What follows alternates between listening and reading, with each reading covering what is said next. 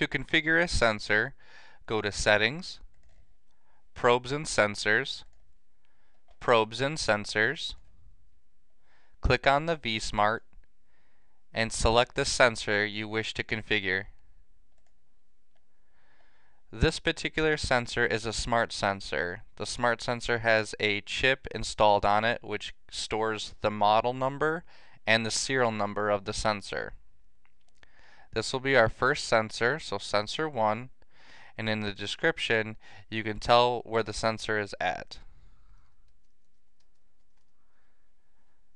For the association, you have 3 different associations. You have the tank location, dispenser, or the site.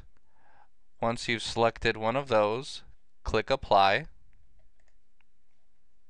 and OK. Then click on Alarm Actions. For the sensors, you have an audible alarm, a visual alarm.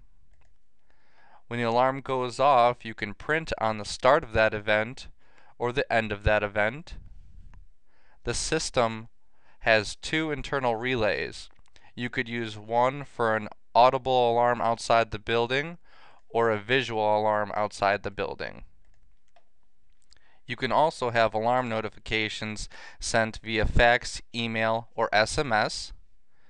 To configure that, click on Email or Fax or SMS. For this example, we'll do Email. Then click on Details under Notification Settings. Click on the character and then select the user you wish to contact and click Apply. Then click Apply again and apply once more. And you have successfully configured your sensor.